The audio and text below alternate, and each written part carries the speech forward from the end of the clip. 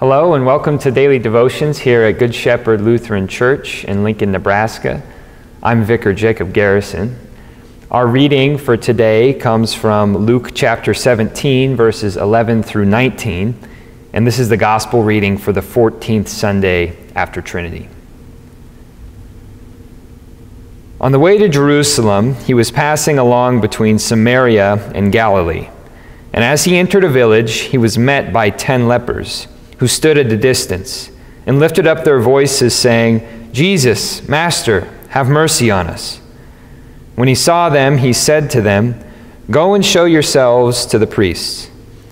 And as they went, they were cleansed. Then one of them, when he saw that he was healed, turned back, praising God with a loud voice. And he fell on his face at Jesus' feet, giving him thanks. Now he was a Samaritan. Then Jesus answered, "Were not 10 cleansed? Where are the 9? Was no one found to return and give praise to God except this foreigner?" And he said to him, "Rise and go your way. Your faith has made you well." This is the gospel of the Lord. Praise to you, O Christ. In our reading for today, we come across some lepers, and I know you've heard of lepers before. They're popping up, it seems like, pretty often in the Gospels. And to give some context for leprosy, and for lepers in particular, where you want to go to learn more is Leviticus chapters 13 and 14 in the Old Testament. Reading through Leviticus 13 and 14, you'll find out very quickly that there is very particular laws and rules for God's people, Israel, for the Jews, as to how to deal with lepers. If there was a certain amount of disease on their skin, if it was a certain level deep in their skin, or if they turned their hair a different color, then priests had to do different things to help cleanse them or set them aside, or at a certain time, actually kick them totally out of the community. So it's no surprise that even in Jesus' time, it's a big deal whenever there's lepers around, because they were supposed to be cast out from the community.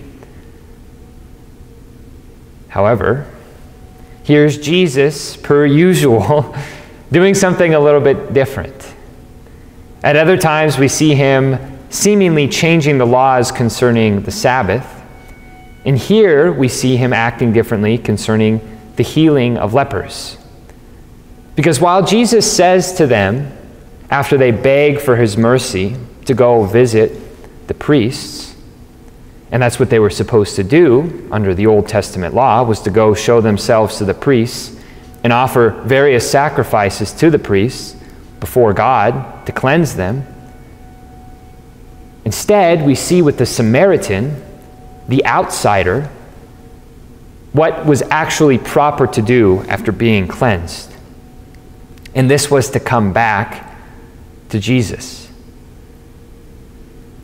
No longer did these people, did anyone, any of us, need to offer some sort of a sacrifice before God, such as a ram or a goat or a lamb. Instead, like John the Baptist says, we have one lamb who takes away the sin of the whole world. Lepers were supposed to be cast out of the community because they weren't right before God. We know that none of us are actually right before God. All of us are tainted with sin and death, and we deserve separation from God forever. Thanks be to God that Jesus comes. He speaks words to us to heal us through the absolution, through saying, "Take, eat, this is my body, this is my blood, given for the forgiveness of your sins." He speaks words to us all the time through the Bible about how he has taken care of everything for us.